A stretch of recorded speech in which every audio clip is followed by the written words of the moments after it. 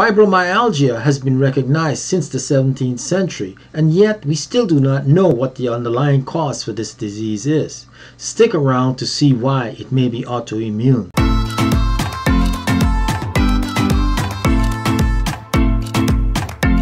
An autoimmune disease is a disease that results when the immune system mistakenly attacks the body's own tissues. This can happen when foreign proteins, such as antigens on the surface of infectious agents, mimic the body's proteins, confusing the immune system. It can also happen if the immune system overreacts to foreign invaders and mistakenly attacks the body's own proteins in the danger zone. These bystander proteins can become exposed by infection or by physical trauma. Fibromyalgia is a disease that involves chronic widespread pain as well as non-pain syndromes such as fatigue, malfunction of organ systems, changes in brain function, and sleep disturbances. Although some factors can predispose people to fibromyalgia syndrome, such as their genes, negative life events, and physical trauma, the underlying cause of fibromyalgia syndrome is still unknown. Today, we believe the sensitization of the central nervous system to pain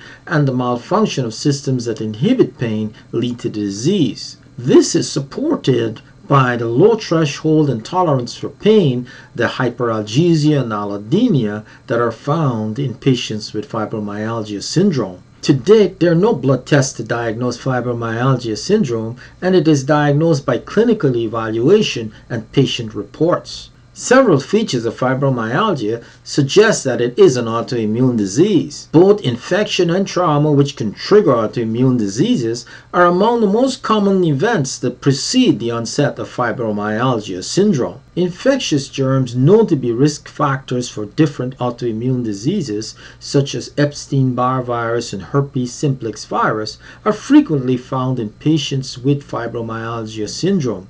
Fibromyalgia frequently occurs after silicone breast implants, vaccinations, and mineral oil injections, processes that often trigger immune events. In addition, patients diagnosed with fibromyalgia frequently have a high incidence of other autoimmune diseases, such as rheumatoid arthritis, systemic lupus erythematosus, inflammatory bowel disease, celiac disease, and type 1 diabetes. Besides this, there's evidence of activation of the immune system, as seen in an increase in many B cells in patients with fibromyalgia syndrome. Several antibodies that attack the patient's own tissues, that is, autoantibodies, are found in the blood of patients suffering from fibromyalgia syndrome. Autoantibodies against proteins in cells, nerve tissue, muscle tissue have been reported in patients with fibromyalgia syndrome, but their role in causing fibromyalgia is controversial.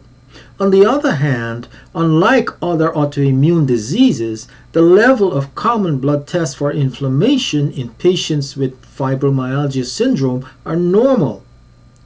Others, such as interleukin-8, are altered, suggesting a viral infection or autoimmunity. Whether fibromyalgia is an autoimmune disease is still a mystery, but if we can determine that, it would lead to better diagnosis, better treatment, and greater patient satisfaction. I hope this video was useful.